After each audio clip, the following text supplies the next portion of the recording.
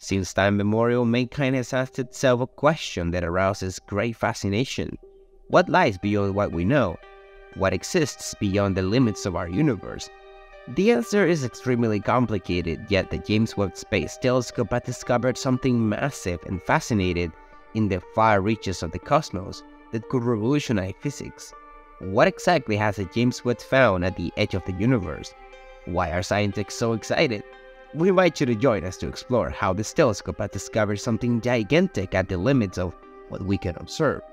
If you are interested in keeping up to date with news from the universe and its surroundings, subscribe to our channel. Be sure to like this video and turn on the notification bell. Albert Einstein developed a theory of gravity that revolutionized Newton's theory, and in 1916 he applied it to the universe. This theory showed that the universe could not stand still and must be in motion, expanding or contracting. In 1929, the astronomer Adrian Hubble observed that the galaxies were moving away as a result of the Big Bang. This is the expansion of the universe, where the distance between galaxies is constantly increasing. Einstein's theory can easily explain an infinitely expanding universe, or one that curves back on itself like the surface of a ball in a higher dimension. Some argue that the universe has an edge, since it was born in the Big Bang 1382 billion years ago. Therefore, we can only observe galaxies whose light has traveled a distance in less than 13.82 billion years to reach us, forming a spatial sphere centered on Earth, called the observable universe. In reality, the universe is 92 billion light years across, and the limit of the observable universe is the cosmic horizon, similar to the horizon of the sea, and we know that there are an infinite number of galaxies beyond it, but their light has not yet reached us. Can James Webb Space Telescope see the edge of the universe? Being 100 times more powerful than Hubble, it can detect the faintest infrared light from the earliest galaxies in the universe, as well as planets and other stars in their habitability. However, we do not yet know what the telescope will observe when it's pointed towards the edge of the universe. The universe is divided into the observable and the unobservable, with the observable being everything we can see by detecting radiation with our eyes, and the limit of the observable being the cosmic microwave background that was produced 13.8 billion years ago. At that time, the universe was opaque, like a dense fog. Some experts believe that there are gravitational waves and neutrinos coming from even more distant places, although this cannot be verified due to the lack of technology. Cosmologists suggest that to better understand the universe, one must consider that what we observe is only a small part of a larger reality. Finding galaxies like Abell 2744y1, which lies at the farthest edge of the universe, can help us better understand this reality. Although this galaxy is so far away that it takes 13 billion years to reach us, scientists can observe it in its youth, some 650 million years ago. The Spitzer, Chandra, and Hubble telescope work together to discover this galaxy, as each uses different parts of the electromagnetic spectrum to capture data. By combining data from all three telescopes, astronomers can examine galaxies that are up to 100 times farther away than any telescope could have observed on its own.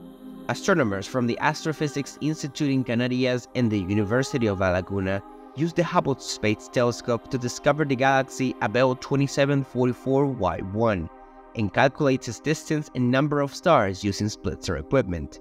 They also use the gravitational lensing technique, which is like a magnifying glass that focuses light from distant galaxies through galaxies closer to Earth. The galaxy is small compared to our Milky Way, with a width of about 2,300 light years, but its star creation rate is 10 times that of the Milky Way. The redshift of the galaxy Abell 2744y1 is 8, indicating that its light has been pushed toward redder wavelengths due to the expansion of the universe. Before the discovery of Abell 2744y1, the farthest known galaxy had a redshift of more than 7, but now astronomers have found something even farther out, a supernova called DES 16C2NM, identified through a dark energy survey. Supernovae are incredibly massive explosions, representing the last effort of a star before it dies. To understand how stars work, we must observe their death. Massive stars burn enormous amounts of nuclear materials in their core, which generates a large amount of energy. This energy creates pressure that prevents the star from collapsing. When you see a star in the night sky, it is because there is a balance between two opposing forces. Massive stars have a constant struggle between gravity, pulling them inward, and the energy released by nuclear burning, pushing them outward. When the star runs out of fuel, it begins to cool and the pressure decreases, allowing gravity to take over and cause the star to explode into a supernova. This process happens quickly, in a matter of seconds. When two stars collide, a supernova can also occur. The D16C2NM supernova is extremely rare and was discovered in 2016 by a multinational team of astronomers. That star is a Type II supernova star, which means that it has reached the end of its life and has exploded in a cataclysmic explosion. The explosion is believed to have occurred about 10.5 billion years ago, and light has traveled to us for more than 3/4 of the history of the universe. Due to the expansion of the universe, the supernova is much farther away than it appears to the naked eye. The D16C2NM star was particularly interesting because it was a dark supernova, which means that it did not emit much visible light and therefore was difficult to detect. However, it was possible to detect it using telescopes that could see the infrared light emitted by the supernova. The team of scientists involved in the discovery of D16C2NM also had the help of 3 powerful telescopes, including the Magellan Telescope and the Keck Observatory. It took 5 years and more than 500 nights of observation to identify this distant supernova, which was a great challenge. However, the team's efforts were worthwhile, as the great distance of the supernova will allow them to better study and understand superluminous supernovae and the causes behind these massive cosmic explosions. A supernova explosion of the magnitude of D16C2NM or any other Type II supernova would have significant consequences for the surrounding galaxy, and potentially even for the entire universe. This explosion would release an enormous amount of energy, primarily in the form of neutrinos and photons, which would interact with the surrounding gas and dust to create a shockwave that would travel outwards at speeds of thousands of kilometers per second. This shockwave would cause the surrounding gas and dust to heat up and emit a burst of radiation that would be detectable across a wide range of wavelengths, including visible light, radio waves, and X-rays. In addition to the burst of radiation, the explosion would also create heavy elements like iron, gold, and platinum, which are essential building blocks for planets and life as we know it.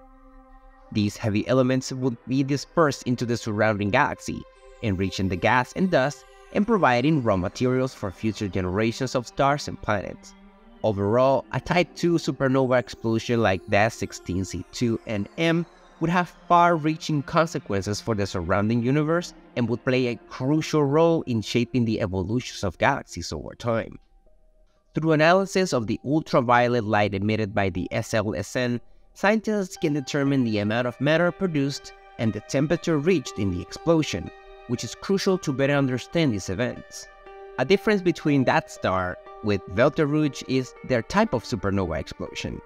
D16C2NM is a Type II supernova, which occurs when a massive star runs out of fuel and collapses on itself, causing a catastrophic explosion. Rouge, on the other hand, is expected to eventually become a Type II supernova, but it is currently classified as a red supergiant, and it is likely to explode as a Type IIp supernova, which is a less powerful and less catastrophic type of supernova. A supernova explosion of the magnitude of D16C2NM or any other Type II supernova would have significant consequences for the surrounding galaxy, and potentially even for the entire universe. Now, experts are looking for other distant supernovae, and the ones that are likely to be discovered in the future. What do you think lies beyond the edge of the universe? Let us know in the comments. Remember to like this video, subscribe, and turn on the notification bell. Thank you so much for watching. See you soon.